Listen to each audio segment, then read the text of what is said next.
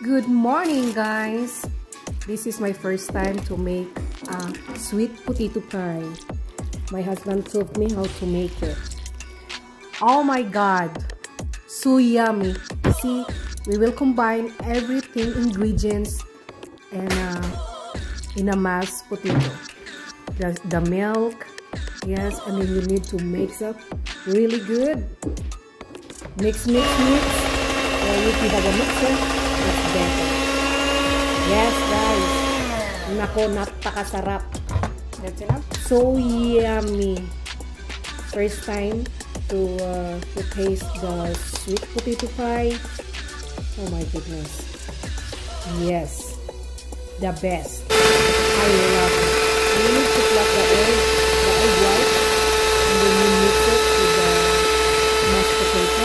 All the ingredients will be combined, and then mix it up. This time I already put to the strainer, so there is no a big tissues in there, so that's really good. And I have 2 pie crust because I make it double. But the ingredients you need to follow is just 2 cups. But if you want to 2 pie crust, you need to double the ingredients. So that's why we have 2. But because I have only 1 pan, big pan, so I use the Pyrex. That's one, the Pyrex. And my husband said that is the traditional to the Thanksgiving. Most of the Americans have potato pie. And then pecan pie. Yeah, potato pie, pecan pie, all the pie. Okay, all the pie. And then again, we pour to the pie crust. Yes, me and my husband helping together to make it. Yes, and then I learn a lot. I hope we can get it for the cooking. And then next time I want to learn about the cheesecake. Yeah, that is his favorite. So I want to cook that. I want to make it, but I want to make sure not really sweet. I want to make sure just okay. And then after that, we put that to the oven for 350 degree. Ayan guys, dalawa siya. Dalawa. 350 degree. Una nagulat ako kasi heat up. Umalsa siya. Pero nung pinalamig ko na siya, yan, bumaba na. Nagkalma na siya. At before you serve this sweet potato pie, excuse me, you need to pull it to cool down and it's better to serve cool. And then I use also whipping cream.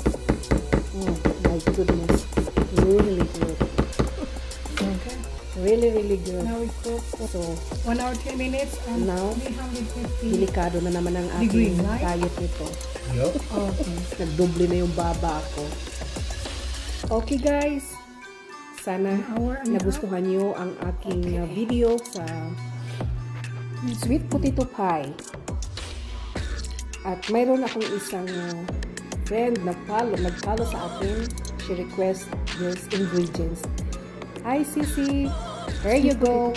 You can cook now the sweet potato pie. Okay, thank you so much.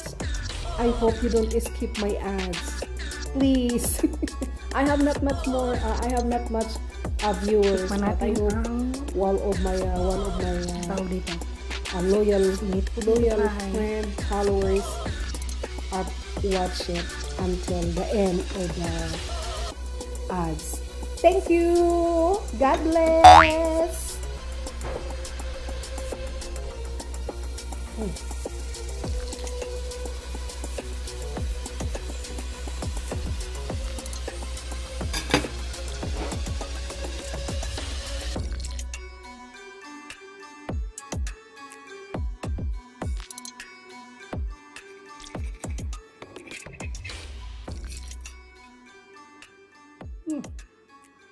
Ang sarap, ang bango.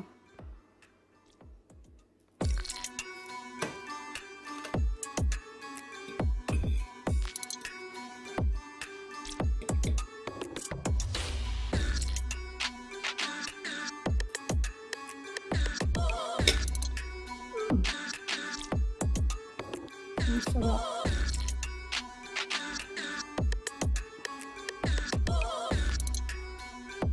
My own potato pie. Yummy.